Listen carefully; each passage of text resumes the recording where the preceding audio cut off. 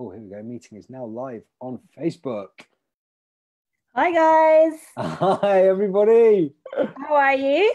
Good. How are you doing, Julie? Nice to see you again. Yeah, nice to see you, James. Are you well? You're looking very tanned. Very well, thank you. Well, this is Scottish tan. This is. Oh, really?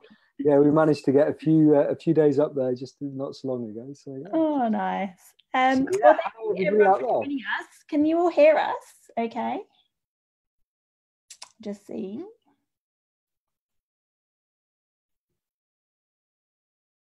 Rosie, can you hear us okay?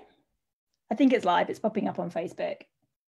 Sounds good to me. So, okay, we'll assume everyone can hear us and we'll just kind of carry on. So, thank you for joining us. My name's Julie. So I'm a vet, a bit like James, but obviously I'm a behaviour vet.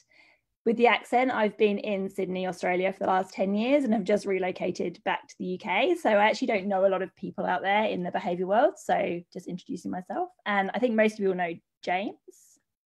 Possibly, I don't know. I'm James. Hi everybody. I am a GP vet in the southwest, down in Bristol. Patron to the APBC, I'm very proud to say. I do quite a bit of TV work as well, which is a lot of fun.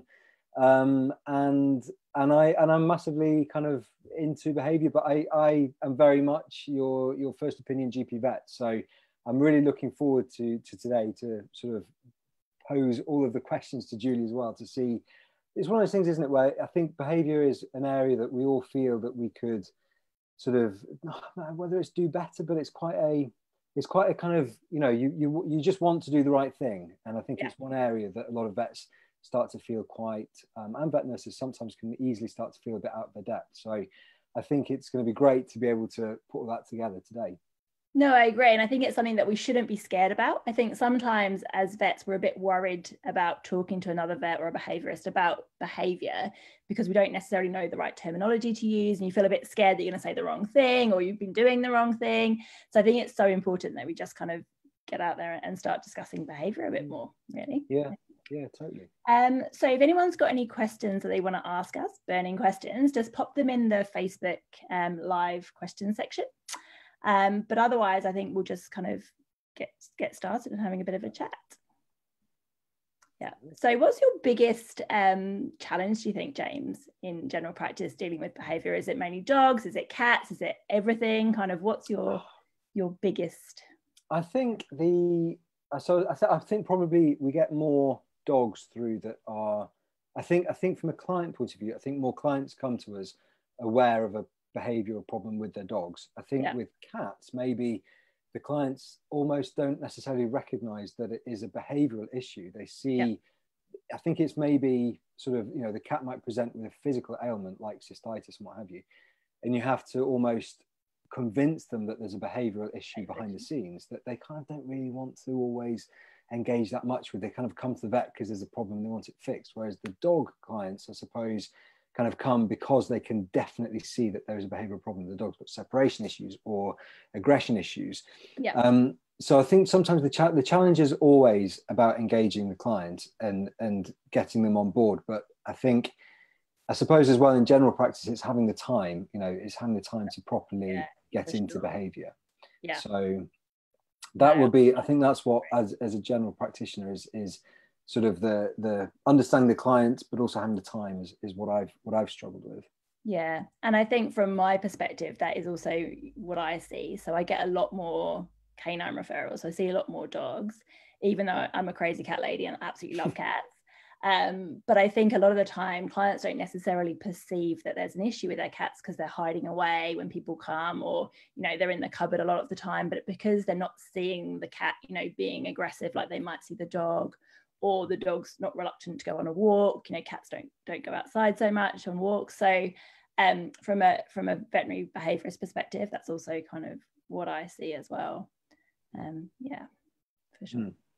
I think as well as another challenge, which I'd be interested to get your take on, is how much as a GP vet, a veterinary behaviourist or a clinical behaviourist actually wants us to sort of kind of get involved with it. I think sometimes I feel, certainly when it comes to aggression, I feel very reluctant to start going into giving advice of any form almost. I'd rather sort of say, actually, you need to stop here.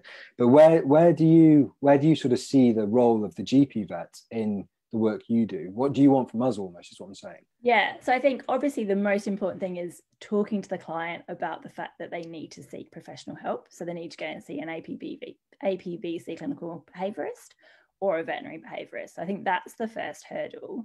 And then from my perspective, it's about ruling out there being a sort of an actual physical problem going on. So we know that pain, for example, is really overrepresented in the cases that I see as a veterinary behaviourist. So, the dog's really worried about being touched because it's sore. So then they start showing aggression when someone comes near them. So really trying to rule out there being any kind of physical conditions going on. Mm-hmm. If anyone ever wants advice on what they should be looking for, I'm always really happy, and most veterinary behaviourists would be really happy just chatting through cases and kind of saying, well, have you ruled this out? Have you done a full clinical examination? If possible. Obviously, there's some cases that it's not really possible or, appropriate to do that because it's going to be so stressful for the animal. I actually often do a lot of gait analysis by video. If I've got a dog that really resents being handled and is quite fearful, I find that's really helpful. Mm-hmm. So slowing down videos and watching them in slow motion, can show you a lot. So ruling out any kind of physical things for a cat with cystitis, doing full set of bloods, doing at the bare minimum a urinalysis and probably some imaging as well. So just making sure there's nothing kind of medical going on with that cat.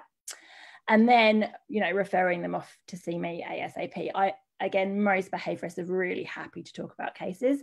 I always say to people, I like to work collaboratively. So I think the best way that the client gets the best result and the animal gets the best result is when you've got a behaviourist and a vet and them all working together kind of, side by side. So ruling out medical conditions and then just getting in contact with behaviourists as soon as possible, really, I think is the best thing you can do. And I think don't be worried about the fact that you don't want the behaviourist to think you've done something wrong or you've given them wrong advice, because, I think we're completely non-judgmental and everyone's always trying to do the best thing. So yeah, definitely. Yeah, no, I think that's exactly it. I think sometimes it feels, you just want to make sure that you don't say the wrong thing. But I think sometimes if you feel you're saying the wrong thing, the best thing to do is just stop and say, okay, I'm going to focus on what I can do, which is definitely the medical workup, like you say, rule things and then hand over completely. And I think from my perspective, I think the most important thing that GP vets can do is actually give that preventative advice right at the beginning. So getting those puppies and kittens and really talking about the things that we can do to mean that vet visits are less stressful for them later on. So things like, just doing some really positive short vet visits when you've got a puppy. Coronavirus might make it a bit more tricky because a lot of practices aren't, wanting lots of throughput, but COVID aside, getting the puppies in for really, positive handling visits at the practice, so they actually want to come in, because when they come in they get treats and they get handled, and doing the same with cats as well. So I think we're probably quite good most of the time about talking to puppy owners, but our cats tend to get kind of pushed aside. So talking through with kitten owners about handling, so getting them to show them how to just gently touch the claws for the nails to come out, going through just doing a little bit of kind of gentle raising of the scruff, which is where you're going to vaccinate them, and really getting them used to the cat carrier. The majority of cats only get taken to the vets in a carrier or the cattery, and a lot of the time the actual carrier is associated with being stressed. So really introducing that early, I think, is so important to do. Okay, and do cats, with the kittens, is it the same approach as puppies? Do they have a window of kind of socialization, as it were? Okay. They do, so it's just a bit earlier, which is the trickier thing. So we think in kittens it probably ends about sort of 8 to 10 weeks. So by the time that clients have got them, it's actually sort of ended. Doesn't mean that you can't make really significant progress. So it's still so important that we do that. In Australia, there's actually kitten kindies, a bit like puppy kind of classes. And they're not nice, but they exist. I don't think there's anything quite like that over here. So just getting cat owners used to things with handling is so important. I mean, those could be remotely as well, couldn't they? I mean, you probably wouldn't necessarily want to have a number of kittens in one room, I guess, would you? No, exactly. And they actually generally do them without the cats, so they're kind of okay. Rather than like you would do with puppies. I was sort of thinking, I've got this vision of kind of like a room full of kittens, thinking, okay, I can't amazing, but they're kind of more information evenings rather than sort of actual socialization sessions, I suppose. I think resources are really good as well. You know, it's directing people to websites. I mean, because I think another challenge is just the time it takes to properly Absolutely. get into talking about those things, and making use of, you know, I wasn't making use, but you know, handing over to the vet nursing team as well. You know, if you've got nursing staff that are interested in behaviour, Yep. you know, if they're really keen to start doing nurse clinics, then it's a great way of getting a real strong bond with the client, but also it's a good way of getting lots of information over to them as well. Oh, absolutely. And you know, lots of clients will tell nurses things or be happy to tell them that they'd never want to tell the vet. So I think it is so important, and they're so they don't want the vet for that reason. They don't want that vet judgment almost, do they? But they sort of exactly. Don't tell the vet, but this is what we're doing, and then the nurse can be like, okay, yeah. I think we actually have a question. Right. Okay. So it's, could you guys go over what to look for in the consult room? Those little cues that tell us the dog isn't quite happy and that we should pick up and make the owners aware of. Yeah, I think that is so important to do. And I think a lot of the time, as vets, we often become a little bit kind of immune to the fact that our patients are a little bit stressed, because actually a lot of the time they're stressed quite a lot of the time. Or we might say, you know, I think I'm just going to pop a muzzle on him, and the owners have no idea why. They're like, but he's, you know, he's never bitten. I don't understand why you want to do that. So actually talking to clients about body language in the kind of here and now, I think is actually really valuable to do in a vet visit. So to say, well, actually, look, he's trying to avoid me. When I go towards him, he's moving away, or, you know, he's showing the whites of his eyes, he's licking his lips, he's panting, he was taking treats and now he's stopped. These are all kind of little signs that actually maybe he's not that comfortable. The other one we see all the time is the scratching, you know, that the dog will start scratching or itching or sneezing. And then it's like, oh, he must be a bit itchy. And actually, they're usually just these signs that they're a little bit, they're displacement behavior. So they're a bit uncomfortable in the current situation. So talking through those signs with the owners, I think, is so important, because they can start reading their dog's body language. So if we've got the clients that are really confident reading body language, they can avoid or identify situations that might be causing their dog stress, which they had no idea about. And I think anyone with a baby or a young toddler or a child should really have a really strong understanding of dog body language. So I think that is important to talk through. I don't know what do you see generally? Yeah, no, I mean, all of that, I think it's, I think sometimes it starts outside the consulting room as well, doesn't it? You know, you can read a lot from, if they're 10 minutes early and you're finishing off with the client before, and you go out to reception and you can see the dog is, you know, hiding underneath the owner's chair and just looks petrified. And like you say, some clients are quite aware of it, and they will sort of call ahead and say, I'm going to keep him in the car until we can come in. And others, they just don't really seem to be. I think they think it's normal that a dog should be petrified at a vet, so they immediately in their mind normalize it, and then they kind of grab them out and, you know, come on, time to see the vet now, and you sort of, and that's when you kind of start trying to just open that communication to sort of say, I would be interested to know so obviously I think, you know, talking about the challenges, another challenge as the GP vet is that often you do only have a 10 or 15 minute slot to essentially get a job done. You know, if it's a vaccination or, you know, check a leg or something like that.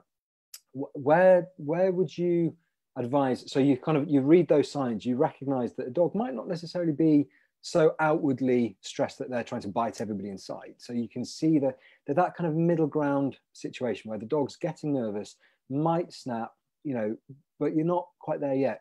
Would you say, right, you know, muzzle on, get the job done? Or would you say, actually, let's sort of see if we can work on this over the next 3 months and do the vaccination within a window? Where's your take on that? Yeah, so I think it depends on, so I've actually got a little flowchart that I made for one of my presentations for vets. I think this is so important, like when should we do things and when should we kind of stop?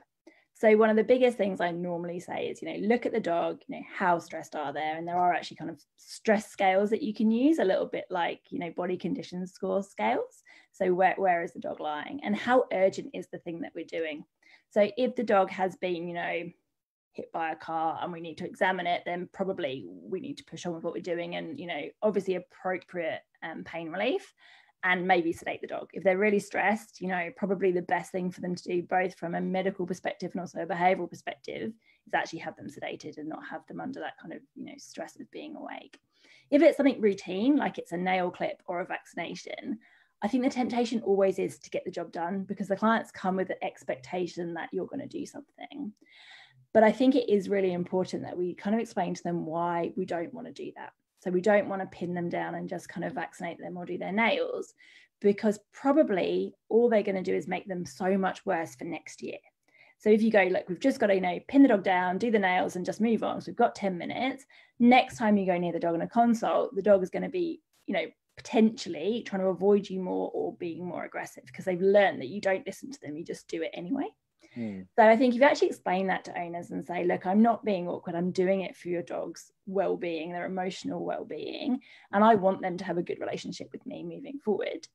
And if it's something that you need to do that you actually just don't have the time to desensitize them appropriately for the time that it needs doing, so like, you know, if you've got a vaccination, you don't have a long time to do the desensitization, those would be the times that I'd be using medication for that visit, and then working on it longer term. So sending them home and saying, you know, I'm going to give you whatever medication it is that you know we deem appropriate, give them that medication at home, and then get them to come back into the vets. So that kind of current experience isn't negative, and we use things like treats, you know, licky mats, whatever it is that we want to do to make the visit more positive. And then for next time we work on desensitization. Does that make sense? Yeah, well, that's I mean, that's kind of what we do at our practice. And I have to say, it does really work. It's surprising how quickly it can work as well. You know, you sort of have a dog that comes in.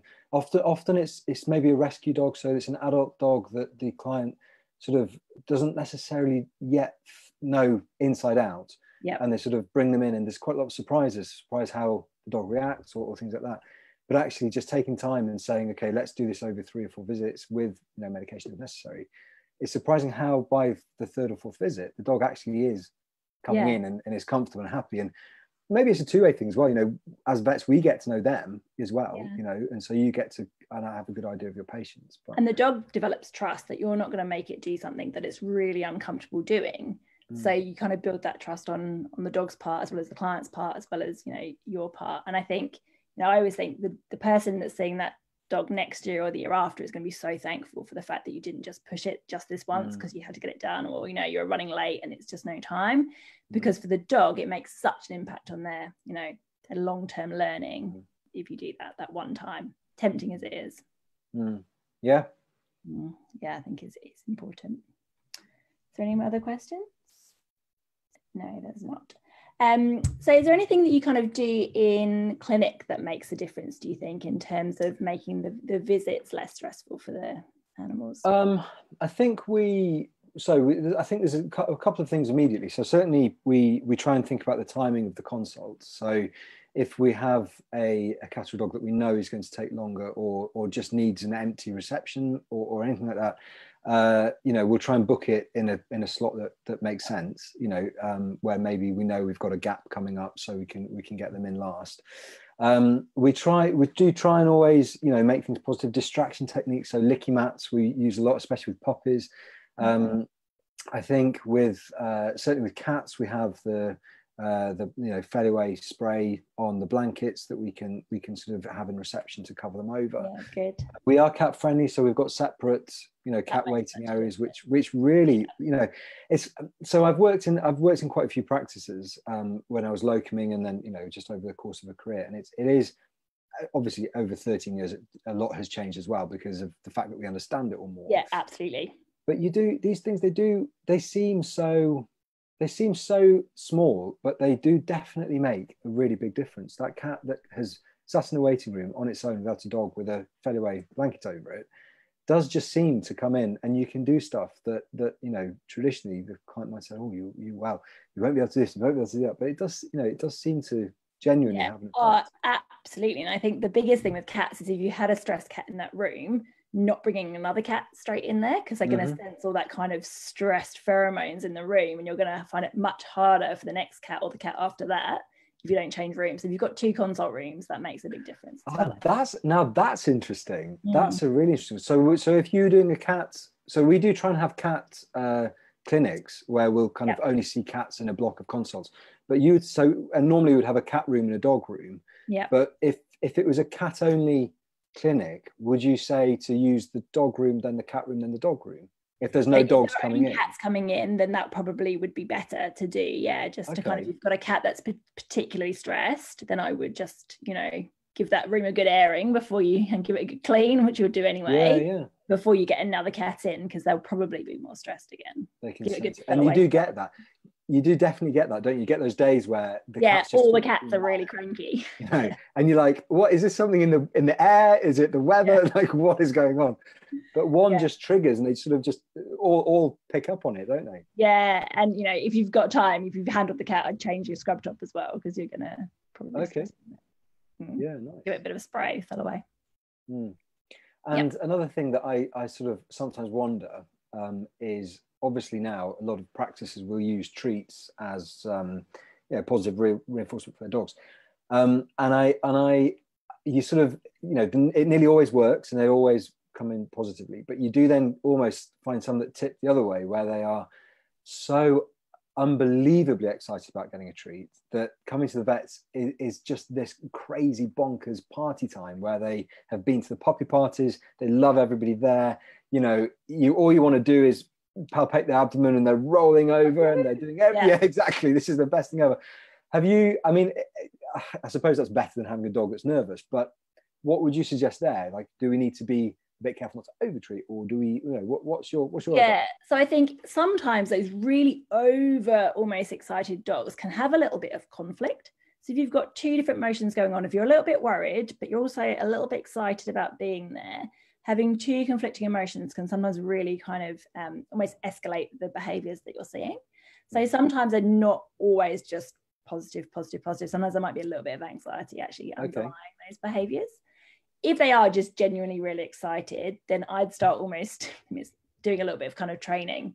So getting them to sit calmly before they got a treat, you know, rather than just being like a treat free for all. Once they've had a few treats when they first come in, got them a bit settled, get them to kind of sit down and almost reward calm behaviors that you want to encourage. You know, don't reward jumping up, don't reward those kind of behaviors, I think would be the thing to do. Yeah. We actually have another question as well. Great. So Rhiannon says, would you recommend muzzle training dogs from a young age before needing it? If so, how would you broach this idea with dog owners? So yes, I do. So if I ever speak to puppy owners, I sometimes do advice calls before someone gets a dog, and I think all dogs should be muzzle trained. I'm quite passionate about it. The way that I explain it to clients is that I say, at some point your dog might be, hopefully not, but they might be in a situation where they get hurt or something happens, and we are going to muzzle them at the vets. You know, if they're really, really painful or really nervous, they're going to get muzzled. And if we've kind of introduced that muzzle as another training aid, so it's the same as a halter or a collar or, you know, whatever else it is that you're using for your dog, then I don't think that it should be any more aversive than that. If you've done it in a really positive way, and it is important to do it in a positive way, I think they're a great tool. I don't know what you think, James. I do. I think so. I mean, essentially, what I would say about muzzle training is that it's my go-to kind of salvage advice. So when I get somebody that comes in who comes in with a complaint of aggression towards other dogs, maybe more so than towards people, but if they come in and they want to talk about aggression, and you've done the pain workup and you can't find any real reason for it, and then you go through the kind of, I'd like to refer you and you know, but for whatever reason, whether that's cost or time, or they're just not that committed, they just want a quick fix, then I always feel that at least muzzle training is your kind of, it's kind of a bit of a go-to, because you're never really going to do harm by positively training them to a muzzle. No. But at least if that dog then has a muzzle on a walk, then you've kind of, there's a limit to how much damage it could do, even if I know that's not great for the individual dog. You know, you want to address the behavior issue, but if you haven't got a client that's committed, I think if we take the stigma out of a muzzle, you know, then I think we would have it'd be so much easier, wouldn't it? It would be, absolutely. And if you do it in a really positive way, I've got a lot of clients where the dog is excited. When you get the muzzle out, they're like, this is going to be great. I'm going to get something amazing. It's going to be chicken or cheese or whatever it is. And they'll really want to put their face in the muzzle. And if you do that properly, there's nothing negative about it. And I always say to people, we don't use it to enable us to do things to your dog that we wouldn't be allowed to anyway. We just use it as a safety mechanism. So, you know, if you're walking a dog and something jumps out that you weren't expecting, or a child runs out of nowhere on a scooter, or whatever it is, you know, the worst case situation just can't happen because there's a muzzle on, but we don't use it to enable us to walk your dog where they're not comfortable being walked. Yeah. I think you explain that to people, they get it, I think. Yeah, definitely. I probably see, the people I see are probably a little bit more receptive to these kind of things, but I don't ever get any pushback with muzzle training. I don't know if you do. No, I think you definitely get an initial kind of like, oh, you know, I don't think my dog's bad enough to need a muzzle. Yeah. You know, but I think you can, you know, similar to yourself, you sort of say, well, it's in no way a punishment, and you know, and the dog eventually gets used to wearing it like it wears its collar, or it has a lead on, and you know, make it positive, and I think it's great. I think most people then come around to the idea. Whether they go home and then actually do start the muzzle training or not, I don't know, but you sort of try to follow up, and you're like, how's it all going, you know? Yeah, no, I think it's important. I think if we can do that in puppy training as well, like I think it's just super important. Yeah. See if anyone else has any questions. Just really dark. It's quite. No, I don't think so. I don't know. My Facebook's just kind of had a bit of a freeze. No, I don't think so. Is there any kind of burning questions that you have for a veterinary behaviourist? What's kind of? I mean, my main questions with behaviourists, you know, when it comes to behaviour, is what we talked about initially. You know, it's that thing of where's the sort of the referral point, where do you want us as GPs to be, and then I think the other thing that can be quite confusing is the medication aspect of things. You know, when do you? Because obviously there's the difference between, I think there's the difference between the veterinary behaviourist who can also prescribe, the vet in the middle, the GP vet who might sort of want to do the right thing, but will self-admittedly say, you know, I'm quite happy to take guidance on it. And then a clinical behaviourist who can't necessarily prescribe, but could certainly advise the vet. So I find with my prescribing, I'm happy to prescribe for things like fireworks, you know, the medications around that. But then I never quite know whether I am in the position really to be able to go forward from there, whether we should be using meds or not. Yeah, or whether we should be saying, really, this should be a case for a veterinary behaviourist should be the one to prescribe. Do you know what I mean? So where the boundaries are around that. Yeah. So I guess when I see a case, I kind of always think through in my mind when I should be using medication and when not. So I always think we should use medication if it's something unavoidable. So if it's something that's unpredictable and unavoidable, then probably the dog will need medication. If it's something we can't go, you know, if we just don't walk him in this particular park, or there might be a certain type of person that they're not very comfortable with. If it's not avoidable, then probably we would need to be using medication. If the behavior is really quite exaggerated. So for example, if it's a dog that's really fearful of people or other dogs, and the threshold at which they react is really far away, it's really difficult to do any kind of training in that perspective, because you can't get in there because the dog's already kind of gone over threshold and being really stressed. So that would be a case that I'd be thinking about using medication. And if the dog is just really kind of chronically anxious or chronically stressed, and that might be interfering with learning, I'd be using medication in those cases as well. So I think if you're working with an APBC animal behaviourist, then sometimes they might refer them back to you for, you know, ruling out there being any kind of pain or any kind of medical condition that might be causing or contributing to the behaviour, and for assessment of medication. So I always say to people, and this is kind of how I've always run my practice in Australia, I always am happy just to chat through cases. So if you're not sure about drug doses, sort of what drug to pick or doses, because often the dose is quite varied in the formulary, you're not sure kind of where to go, then I say, like, we're all colleagues. Just give someone a ring, and I'd much rather that the dog got the best medication or the most appropriate medication. And I'm always happy to chat to other vets. So if anyone wants to email me, feel very free. It's we kind of did it in Australia, so I'm very happy to kind of do the same thing over here. Oh, yeah, no, it's good. And I think that's, you know, I think that's it, isn't it? It's about having a relationship with somebody. We work very closely with Rosie Beskerby, who Yes. many of you will know. And it does become a really reassuring two-way kind of relationship where you know, we'll kind of refer to each other, and we will listen to each other, and you know, and ultimately eventually you get to the point where the right decision has been made because everybody's talking to each other and the communication's open. And I think sometimes the more behavior you do, the more confident you become in behavior. So look, I see it as a stream of medicine, like everything else, like, you know, dermatology or internal medicine or whatever it is. So it's almost like the more you do, the more confident you become in that kind of prescribing thing. So sometimes it doesn't take that many cases to start, you know, becoming confident. Yeah. All right, well, I think we're done, actually. So if anyone else has any questions or anything for me, you can head over to my Life on Four Legs Facebook page. I'm always happy to answer. But thank you very much for your time. Yeah, thank you very much. Nice to see you again, James. See you soon. All right. Bye.